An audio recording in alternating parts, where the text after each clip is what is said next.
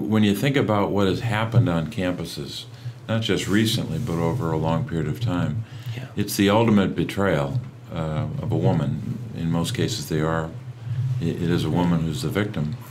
And we tell her, our society has told her for years, you should go to college if you can. If you go to college, you're likely to do better in terms of your income and your success over time. And we'll help you get there. We're going to try to help you have scholarships. We're going to make the college experience available to you.